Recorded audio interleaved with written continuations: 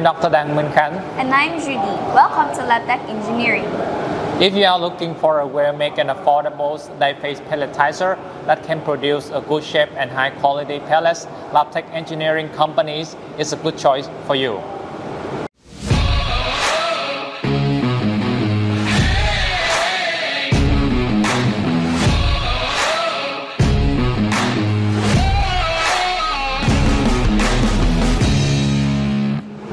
The machine has a very modern look and compact design. It is equipped with a round-shaped die plate to ensure that the pressure and output distribution is balanced for every die hole. It can also be horizontally installed to either a single screw or a twin screw extruder. The die available in different hole size and the number from 8 to 40 holes. We can also design a custom die to fit with your specific need.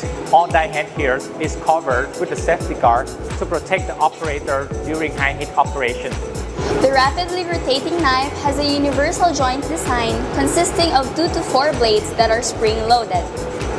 The size and the shape of the pellets can be adjusted even while the machine is running by carefully adjusting the amount of force applied between the pelletizing knife and the die. The rotating knife system is covered by a secure housing to prevent accidents during the operation. This line is recommended to process the polymers that's sensitive to heat and non-sticky. For example, HDPE, PVC, TPE, and some biodegradable composite polymers. So now, let's take a closer look at the process operation. In this operation, we are using a 30mm single screw extruder and is connected to a 20-hole die-face pelletizer. When the molten polymer comes out through the die plate, a high-speed pelletizing knife on the die surface cuts it into pellets using rotational force. The force of the pelletizing knife applied to the die plate can be adjusted by the knob at the rear of the face cutting housing. The fast rotating knife cuts the hot molten plastic into pellets, which then flung away from the knife by centrifugal force.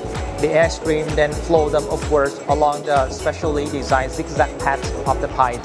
This increases the cooling path for the pellet during transporting to the silos, where they naturally descend due to the gravities and collected. The speed of the rotating blades can be easily controlled at the control panel, making the machine a stand-alone unit adaptable to different extruder sizes. Using a hot die-face pelletizer with an extruder can reduce the need of the water bath and also the strain pelletizer, which saves a lot of space. It also avoids the problem of handling many molten strain and also prevents the strain breakage during the cooling phase. This is Labtech Engineering's die-face pelletizer machine. If you need more information, you can email us at labtech@labtechengineering.com. You can also visit our website at www.labtechengineering.com to learn more about our machine. Thank you very much for watching.